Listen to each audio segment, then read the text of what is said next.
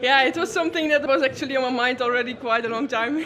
I think the last 3 weeks I was joking about it with my best friend, and every day we texted each other and we said like 10 kilometers to go to yellow. So yeah, it's amazing that I can also just do it. And yeah, this final climb I had the feeling that I had something left, and I just went and I thought, yeah, probably somebody will follow, but nobody could follow. And yeah, once I was on the top, I knew it was mostly downhill or slightly dragging down. So I was like, yeah, I just if I can keep my power, they will not catch me back. Was it the team strategy this morning before the stage to play your card? Yeah, we had like two strategies actually, because we had Lorena, and it was if she could get over the climb, then we should go for Lorena in the bunch sprint.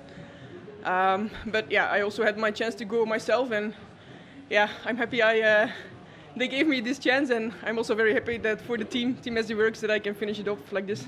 At the end, you're 1-2 with Lorena. What a year for SD Worx. Yeah, it's amazing. We also are, in the team we are really,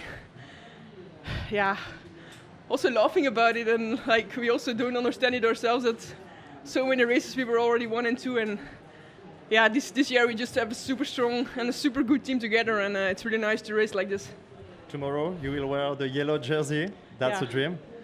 Yeah, I think it will be something very special, and I really look forward to it.